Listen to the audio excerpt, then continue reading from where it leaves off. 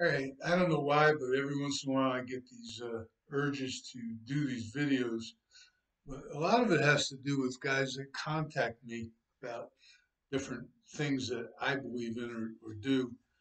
And I worry sometimes that the message of how to do them doesn't get across. So that's why I do these things. Um, I had an old teammate um, and a couple other guys contact me.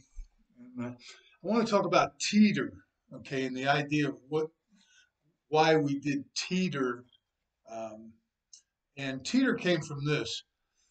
I had a guy named Rodney Alston who played pro football. He was a heck of a player, and I noticed that he used a certain pattern of footwork.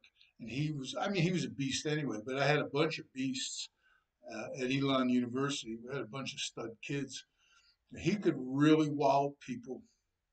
And of course, we're not talking about momentum. We're not talking about trap blocks and things like that. We're talking about when somebody's right on top of you, or the teeter really was for a guy who was not in front of you. And our concept of cover was how do you get in front of a guy who's not in front of you?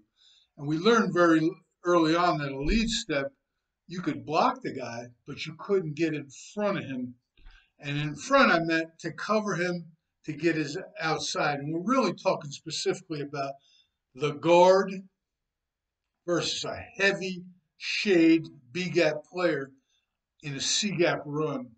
And we would get the three technique, the funnel us back to the Apache side of things, and which is okay if there's nobody there, but usually I was just looking at my A gap tape. We had add-ons and all kinds of stuff, but whatever.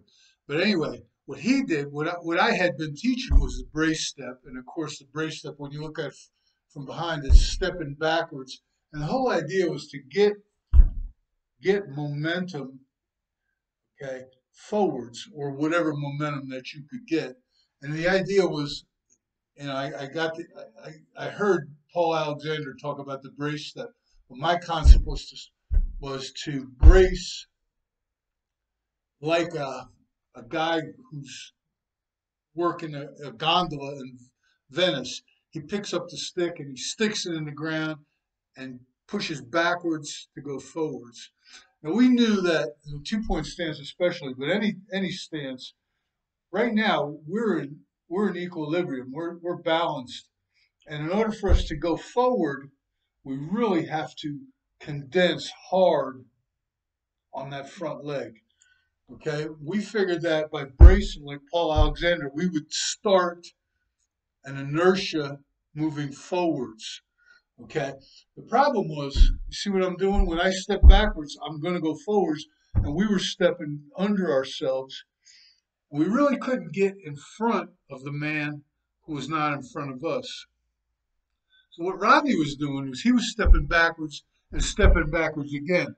And originally I said stepping in the same bucket. So everybody calls this a bucket step. Okay, and what he was doing was taking his bucket step, but rather than stepping forward and not getting in front of the guy, he was taking and stepping in the same bucket. We called that a scoot. I don't know why we called it a scoot, but that's what we called it. Okay, but what we know about weight, and this really is tied to the scoot, we needed to get our weight ahead of our feet in order for us to go at the man, because eventually you got to go forward. You know, what I mean, that's just the way it is. And we came up with the idea or concept of teeter, and teeter was falling forward. Okay, of course, if you put both feet behind you, you're going to fall forward. But we wanted to fall forward without falling down. So we started talking about teetering, and teetering is, just think of a big rock, okay, and it's right balanced, it's stable, it's right on its little base. And you go to push it, and the inertia, it's difficult for a big rock to accelerate, and it accelerates kind of slowly. All right, it teeters for first, and then once that gravity grabs it, boom, it's going. And that's very difficult to stop. What we said was we wanted to maintain some inertia. Okay, we were not falling forward initially. Maintain some inertia until we could catch up to the defender. And please, if you do anything, if you're scooting, scoot versus guys or people that, if they're holding medicine ball, dummies, shields, whatever, that are attacking you. They have to attack you because that guy, as you're falling forward, it takes a while for your feet to catch up. Now, I don't care what you do, lift, whatever. It's going to take a while for your feet to catch up. And you're never going to feel the teeter unless you run into something. Now, once you run in, I can't even do it here. Once you run into something, okay, you're in great shape. All right, now you can do whatever, torque, throw, uh, which is a torque, or torque up, which is, I call it flipping or lifting, and everybody calls it double under, or hip roll because you're not strong enough here to move the load. But you got to have a load, and by load I mean this: a defender who's attacking you and not just giving you resistance. Okay, he's giving you pressure. Okay, his weight plus his pressure plus his resistance is the load. Okay, and what we found out, of course, was we didn't want to fight the load frontally. We didn't want to fight the guy's pressure. Okay, we might fight his resistance. That's a whole nother subject. I don't want to talk about that right now. I just want to talk about teeter. And teeter, if you're doing it right and you don't run into something, you better get your feet under you somehow.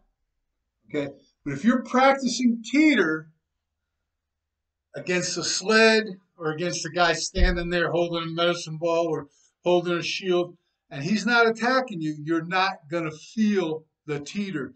You're not going to feel, okay, the rocker step of getting your feet behind you. And I can't do this. I'm so old now. It's tough. But I can brace, and that front leg will hold me up. The idea is to start the teeter by the back leg. Now, what we learned by scooting is this: if we don't run into something, okay, we'll know after a while. They'll be educated. They'll say, well, look, this three technique rocked out or whatever. I might scoot, or I might just, in midair, I might just finish with a regular old forward step and go into my shuffle, okay, because now I'm in red light. And I don't want to get into that either now.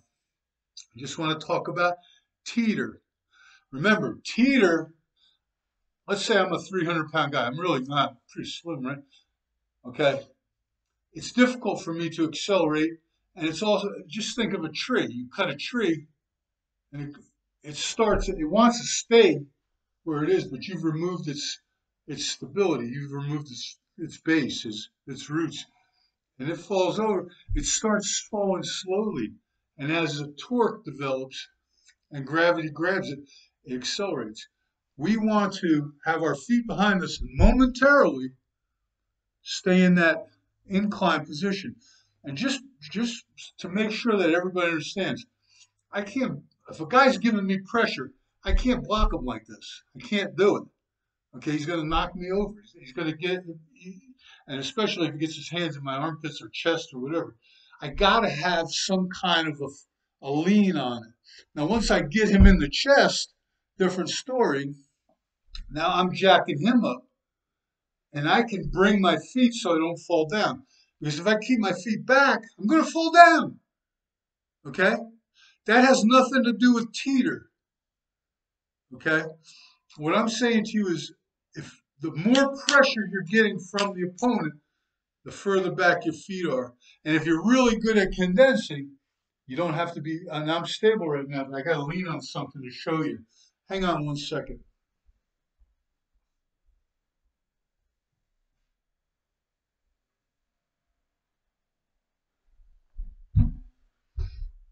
The further my feet are back, the more pressure I can resist, but eventually I'm going to fall down. I'm losing. You can see my feet are losing traction.